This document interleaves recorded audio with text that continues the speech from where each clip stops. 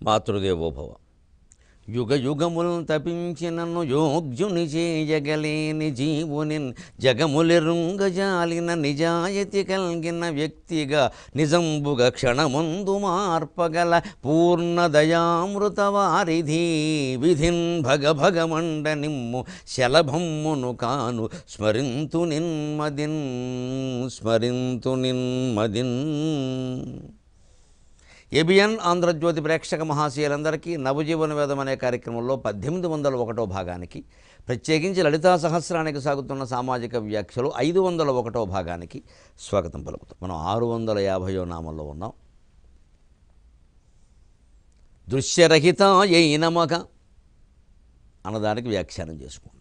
చూచెడిదెల్ల మిథ్య కన్ను చూపును మిథ్యయి నిన్ను నీవుగా చూచెడిదాక ఈ జగతి చూచెడిదెల్ల వృధా వృధా వృధా. చూచెడు చూపు వెంకగల చూపును శోధన చేయుము అయ్యదే చూచిన ఇంక లోకమున చూచెడిదేమి సమస్తమయ్యదే. చూచెడిది అంతా మిథ్య, ఎందుకంటే చూపే మిథ్య కాబట్టి. కళ్ళలో కనిపించిందంతా మిథ్యే, ఎందుకంటే కళ మిథ్య కాబట్టి. కళ్ళలో మనం ధరించిన శరీరం కూడా మిథ్య కాబట్టి. ఇది కళ అంటే మనకు అర్థం కావట్లేదు, ఎందుకంటే వేరే కళ ఒకటి ఉంది కాబట్టి. అది లేకపోతే ఇది అర్థం అవుతుంది. ఇది కళని శ్రీ మహావిష్ణువుకో పరమేశ్వరుడికో సదాశివుడికో బ్రహ్మదేవుడికో దేవేంద్రుడికో ఆ విషయం ఎందుకు అర్థం అవుతుందంటే వారికి వేరే కళ ఉండదు, ఈ ప్రపంచమే వారి కళ.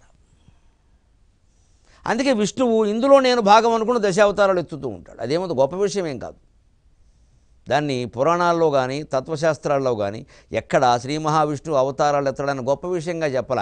ఆయన కర్మ అయిందని వ్యాఖ్యానించారు. విష్ణుర్యేన దశావతారక ఖనే క్షిప్తో మహాసంకటే భర్తృహరి సుభాషితాల్లో కూడా రాశాడు. దేవీ భాగవతం సహా అనేక పురాణాల్లో ఉంది. ఏ చేపగా కప్పగా బల్లిగా పిల్లిగా బొడ్డం ఆయన కర్మ కాకపోతే ఏమిటయ్యా అన్నారు. ఎందుకంటే లోకం నాది, లోకం అనేది ఒకటి ఉంది, దాన్ని కాపాడాలనే బాధ్యతను ఎత్తుకెత్తుకున్నాడు కాబట్టి అంతే. దీన్ని ఏదో మూసేయాలి, సంహారం చేయాలి, ముడి వేయాలనే బాధ్యతను ఎత్తునెత్తుకున్నాడు కాబట్టి ఆయన అంతే భిక్షాటం చేసుకోవలసిందే. రుద్రో ఏన కపాల పాణి పుటకే భిక్షాటనం కుర్వతే. అలాగే ఈ లోకమంతా సృష్టించాలి, ఏదో చేయాలనే బాధ్యతను ఎత్తునేసుకున్నాడు. ఆయన కర్మది బ్రహ్మదేవుడు. బ్రహ్మాయేన కులాలవన్నీమితో బ్రహ్మాండ భాండోదరే. ఈ ముగ్గురిని ఇలా నడిపిస్తున్నది ఏమిటంటే కర్మ. తస్మై నమః కర్మణే అన్నాడు భర్తృహరి కర్మ పద్ధతిలో. కర్మ అనేది త్రిమూర్తులను నడిపిస్తున్నప్పుడు మనం నడిపించదా, వాళ్ళే అతీతులు కాదు దానికి. దైవీ భాగవతం చదివితే అర్థమవుతుంది 4వ స్కంధంలో ప్రత్యేకంగా. మహానుభావులైన నరనారాయణులు కూడా అహంకారానికి లోనయ్యారు. నారాయణ మహర్షి ముఖ్యంగా. అప్సరసలు వచ్చి ఏదో నాట్యం చేస్తే అలా చూస్తూ ఊరుకుంటే పోయేదానికి, చూడకుండా ఊరుకుంటే అసలే పోయేదానికి ఆయన అందులో కల్పించుకుని తొడలా జరిచాడు. ఓ రోజు వచ్చింది, ఇంకా 15,000 మందో 16,000 మందో వచ్చారు. పని లేక ఇదంతా దేనికి చేశాడు ఆయన ఏదో ఉత్సాహం కొద్ది.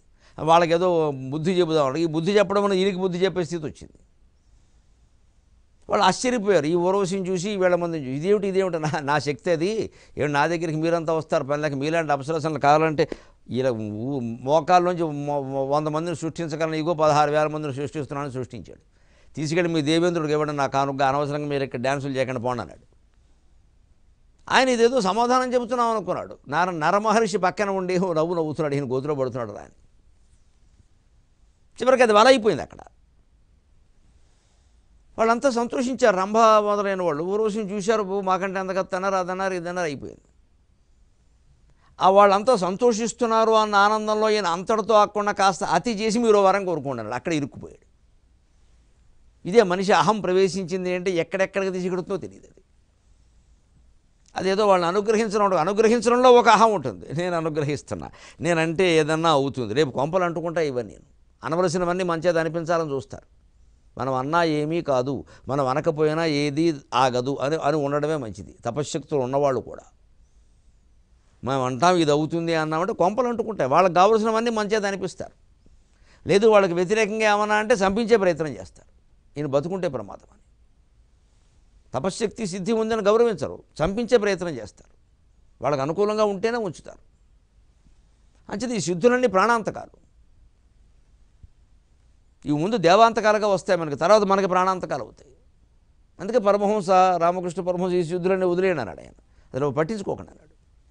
వాడు మాయలో పడద్దని చెప్పాడు. ఆయన పడలేదు. తనకున్నటువంటి సిద్ధులనే పరమపరించినప్పుడు మళ్ళీ వేరే వాళ్ళకి ఆయన బదిలీ చేశాడు. నాకు ఈ వద్దు ఇవన్నీ ఉంటే మళ్ళీ నేను జన్మెత్తాలని చెప్పి వేరే వాళ్ళకి బదిలీ చేశాడు. అక్కడి నుంచి ఆ మహానుభావుల్లో ఆ సిద్ధులు కనపడడం మొదలెట్టి అంతవరకు లేనివి. ఇవన్నీ చరిత్రలో ఉన్నాయి. ఇవి మనకు చూస్తే అర్థమైపోతుంది. అంచేతను ఈ నారాయణ మహర్షికి వాళ్ళు వరం కోరుకోమనగానే వాళ్ళ దొరికింది రానుకు మేమంతా నీకు భార్యలు అవ్వాలి, మాతో క్రీడించవలసిందే, మాతో సంసారం చేయమని ఇరుక్కుపోయాడు ఈయన. ఇదేమిటయ్యా ఇలా జరిగింది? ఇప్పుడు పెద్ద మాట తప్పితే మాట తప్పిన వాడు అంటారు. మాట తప్పకూడదు, మరి పరుగు పోతుంది. మాట తప్పదు అంటే తపస్సు మానే సంసారం మారట. అప్పుడు అన్నాడు నరమహర్షి, నువ్వు నారాయణుడివి, నేను నరుణ్ణి, నాకంటే ఏదో తెలివినవాడు అనుకున్నా. అహంకారం అందరినీ మింగేస్తుందయ్యా సోదర నారాయణ మహర్షి. ఒక్కసారి ఆలోచించు.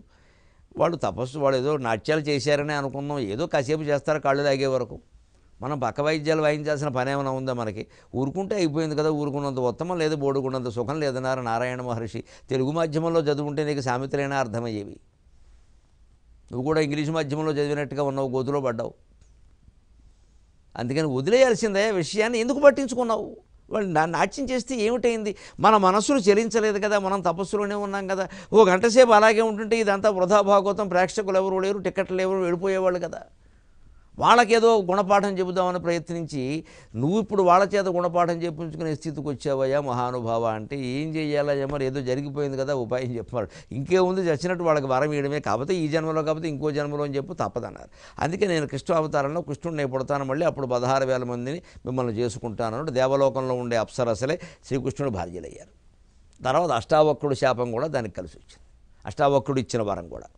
మళ్ళీ అష్టావక్రుడు ఇచ్చిన శాపం కారణంగానే కృష్ణుని భార్యలు బోయేవాళ్ళ చేతిలో పరాభవానికి లోనయ్యారు. అనేక రకాల కథలు, వ్యవహారాలు, పురాణ కథలను కాస్త ఆగి విశ్లేషించుకుంటే ఇన్ని గొప్ప విశేషాలు తెలుస్తాయి. ఊరికే పారాయణ చేసుకుని పుణ్యం అనుకుని ప్రసాదం తినేసి వెళ్ళిపోవడం కాదు ఇక్కడ.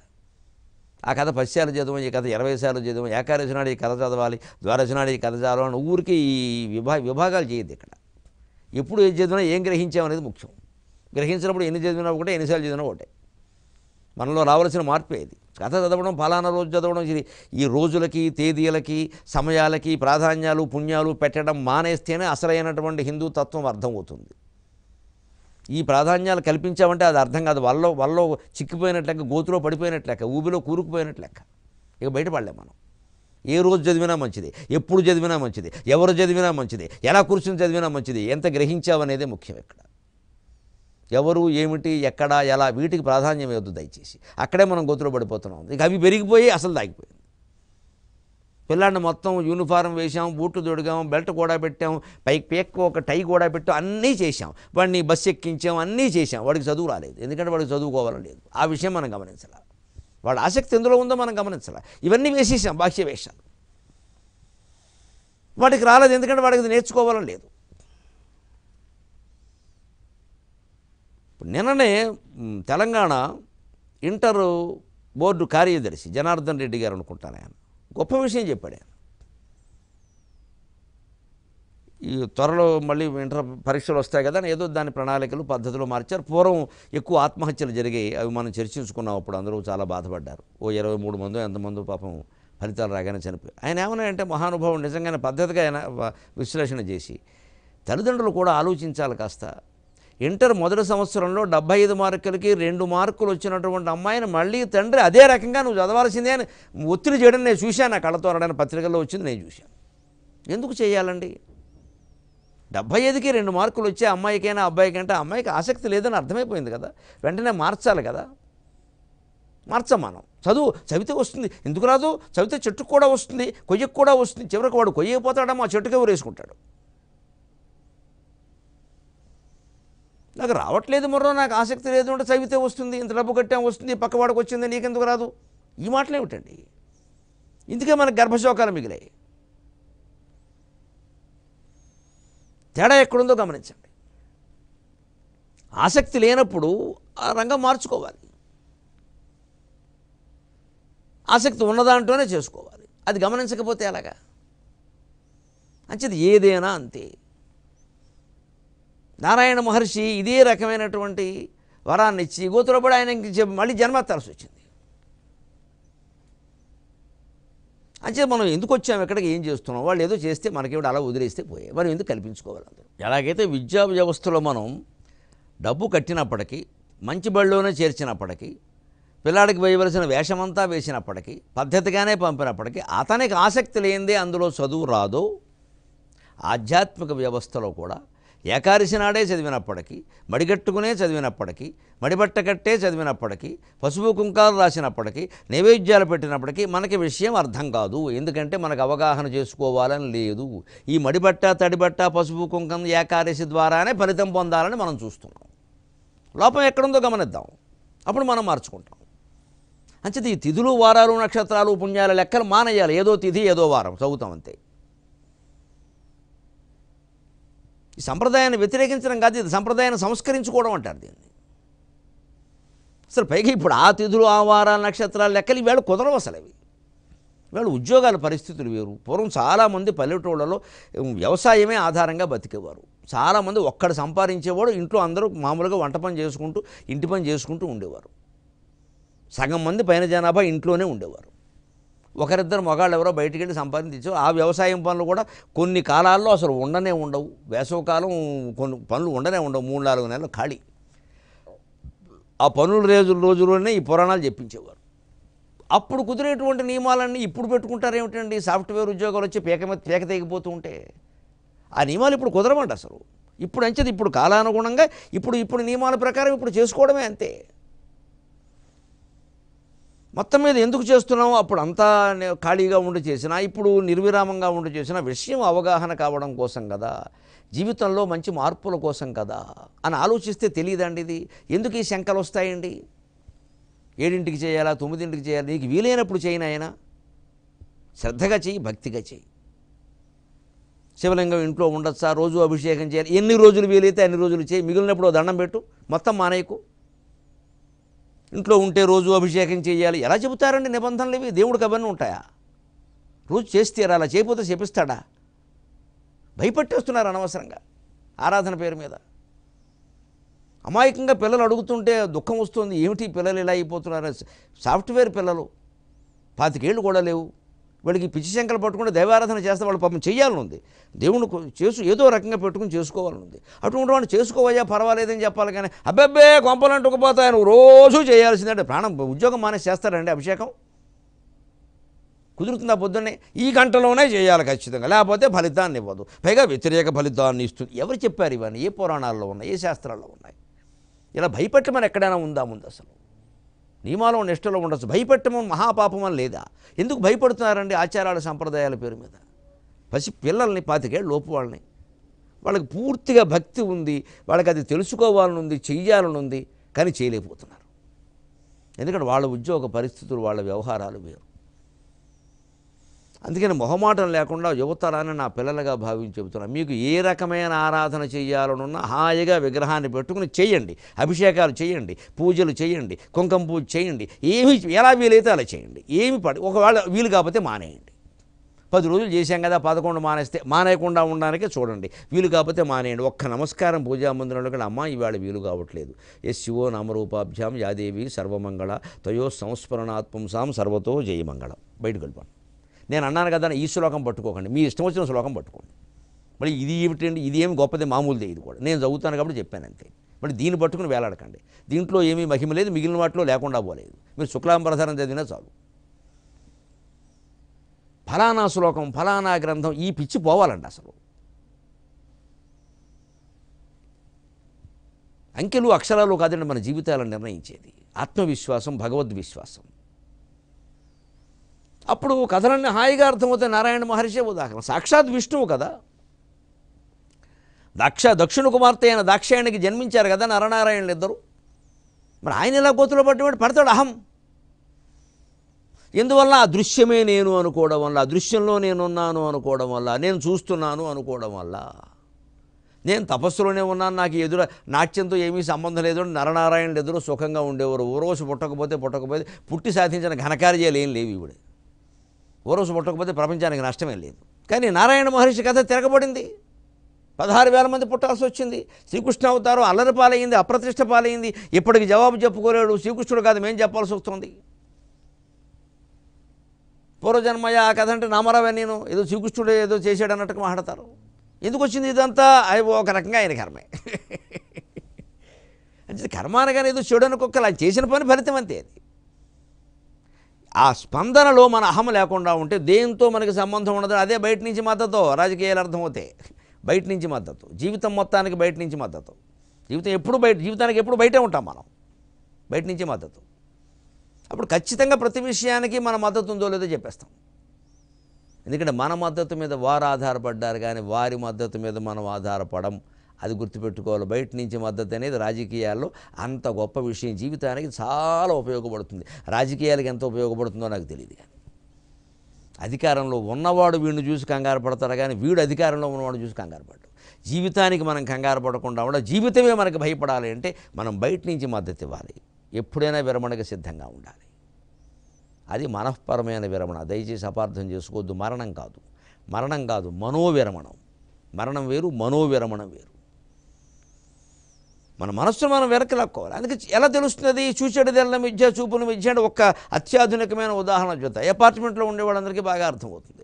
అపార్ట్మెంట్ కింద స్థలం ఉంటుంది, గమనించండి. 20 అపార్ట్మెంట్లు ఉన్నాయనుకుంది. కలిపి పెద్ద భవనం కట్టారు. కింద 500 గజాల స్థలం ఉంది. 20 మందికి ఏం చేస్తారు? ఒక్కొక్కరికి 25 గజాలు వారి పేరు రిజిస్టర్ చేస్తారు. ఒక్కసారి ఆ దస్తావేజ్ చూసుకొని తెలుస్తుంది అపార్ట్మెంట్లో ఉండేవాళ్ళు. ఆ 25 గజాలకి సరిహద్దులు ఏమి రాశారో చూడండి. మరి స్థలం ఎక్కడైనా ఉంటే తూర్పున ఎల్లయ్య, పశ్చిమాన పొల్లయ్య, ఉత్తరానేమో ఎవరిదో తెలియని అనామత భూమి, దక్షిణాన చెరువు రాశారా లేదా? అపార్ట్మెంట్ కింద భూమిని 500 గజాల స్థలం ఉంటే 20 మందికి 25 గజాలు చొప్పున వారి తండ్రి పేరు కూడా రాసి రిజిస్ట్రేషన్ చేసిన చోట సరిహద్దులు ఎందుకు రాయరు? అందుకంటే 20 మందికి ఇక్కడ 25 చొప్పున 500 గజాలు విభజించారు, కానీ ఎవరిది ఏదో తేల్చలేం. అందరిది కలిపితేనే అది ఎక్కడ పనిచేస్తుంది. ఇంతకీ మరి ఆ స్థలం మన పేరు రాశారు కదా, మన నాన్నగారి పేరు కూడా రాశారు కదా, దాని మీద హక్కు లేకపోతే మనకి అపార్ట్మెంట్ మీద హక్కు లేదు కదా. కేవలం అపార్ట్మెంట్ హక్కు సరిపోదు కదా. అపార్ట్మెంట్ వాళ్ళ దగ్గర ఎప్పుడు స్థలం దస్తావేజు వేరే, అపార్ట్మెంట్ దస్తావేజు వేరే, 2 ఉంటాయి కదా. మామూలు ఇంటి వాడి దగ్గర అన్నీ ఉండవు. స్థలం ఇల్లు 2 అయినప్పుడు 2 ఎందుకు? ఆ ఇంట్లో ఇల్లు కట్టుకున్నారంటే ఆయనదే అది. మరి ఇంట్లో 20 మంది కట్టుకోవడం వల్ల ఎవరిదో తేలాలి కాబట్టి 20 మందికి కింద ఉన్న స్థలాన్ని పంచారు. ఇందుకే కింద ఉన్న స్థలం మన పేరు మీద ఉంది. అది ఉన్నట్టా లేనట్టా? కాగితాల మీద ఉన్నట్టు, వాస్తవంగా లేనట్టు. మిత్రమా, అదే ప్రపంచం. వ్యావహారికంగా సత్యం, పారమార్థికంగా సత్యం. శంకరాచార్య అబద్ధం చెప్పరు, వేదం అబద్ధం చెప్పదు. బ్రహ్మసత్యం జగన్మిథ్య. అదే దృశ్యరహితాయే నమః. అంచేది దీని నుంచి ఎప్పుడు బయటపడతాం మనం? ఎలా తెలుస్తుంది? నిన్ను నీవుగా చూచెడిదాకా ఈ జగతి చూచెడిదెల్ల వృధా.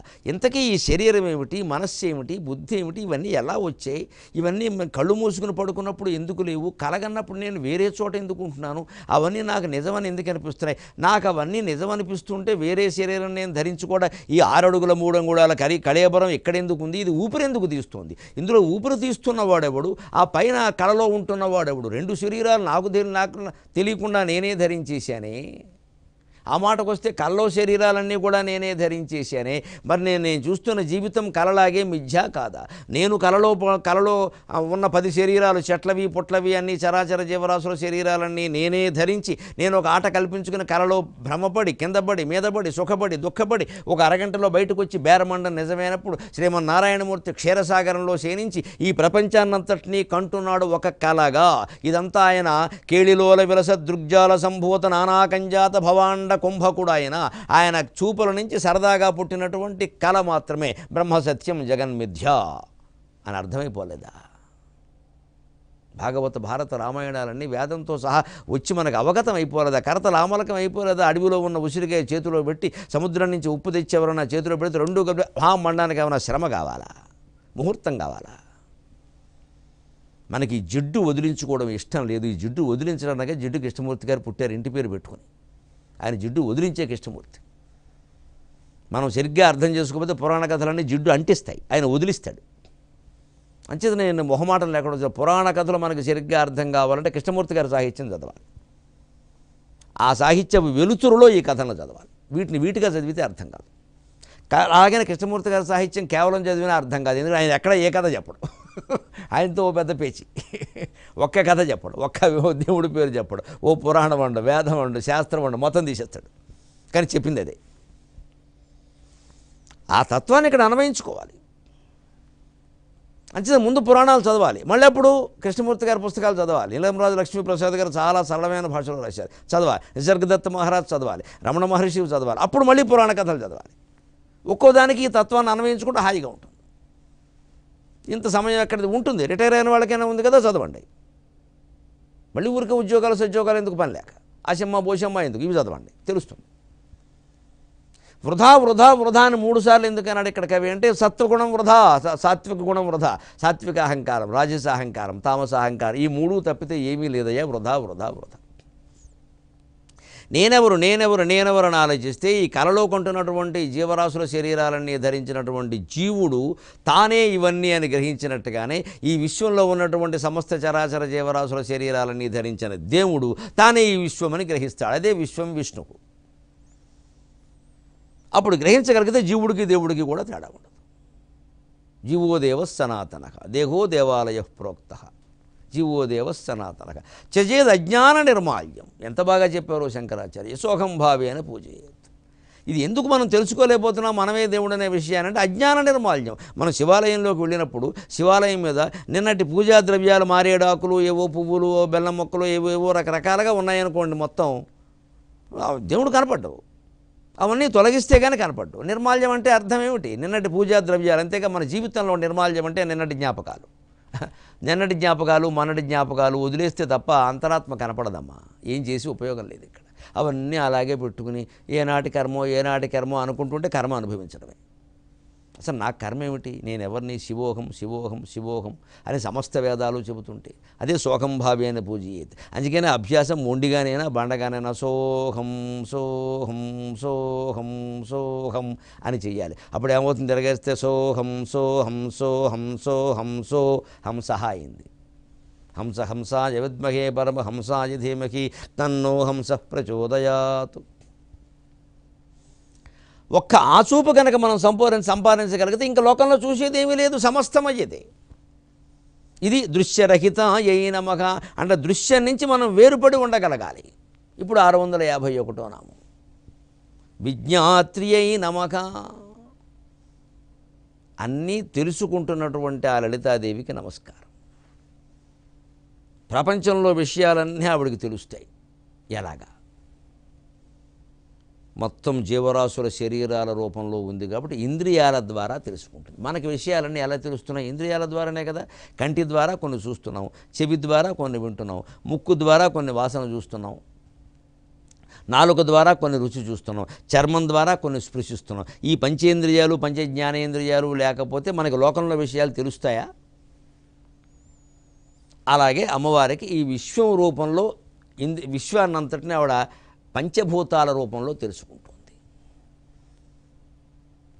పృథివీ తేజో వాయువుల ఆకాశాల ద్వారా, సూర్యచంద్రుల ద్వారా. ఈ ఇంద్రియాలంటే ఆవిడ ఇంద్రియాలంటే అవే.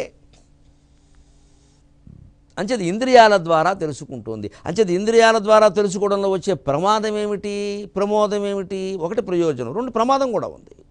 శంకరాచార్య శివానందహరిలో చెప్తారా ఆ ప్రమాదం ఏమిటో, ప్రమోదం ఏమిటో. గాంభీర్యం పరిఖాపదం ఘనధృతి ప్రాకార ఉద్యద్గుణస్తోమశ్చాప్తబలం ఘనేంద్రియచయోద్వరాణి దేహస్థిత విద్యావస్తు సమృద్ధి ఇత్యఖిల సామగ్రీ సమేతే సదా దుర్గాతిప్రియదేవ మామక మనోదుర్గే నివాసం కురు.